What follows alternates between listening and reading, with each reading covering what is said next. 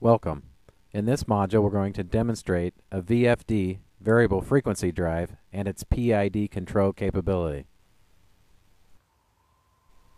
In this demonstration we're using a F700 series VFD running a blower with a ball and a clear PVC tube. The VFD is driving the speed of the blower, and there is a laser sensor that is sensing the position of the ball. The set point is being adjusted by a potentiometer. It is common in HVAC and pump applications to set up the drive and motor to maintain a constant pressure or flow in a system. Sensors can be used to monitor these attributes, and the analog outputs of these sensors can be wired directly into the drive. The drive can be set up to use its PID control to efficiently keep the set value for the flow or pressure matched with the feedback value.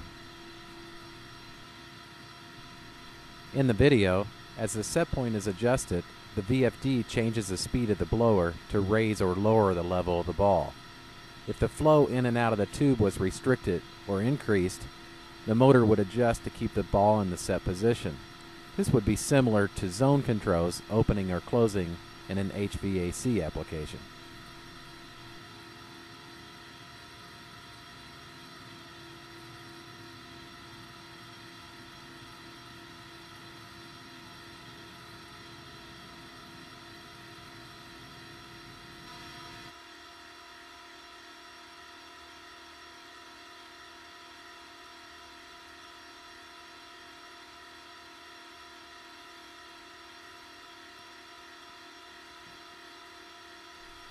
The F700 has a built-in energy saving monitor that will calculate and display your energy savings in kilowatt hours or dollars.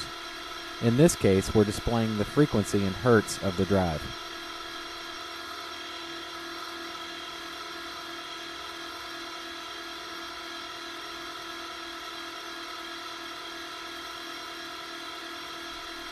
Thank you for viewing.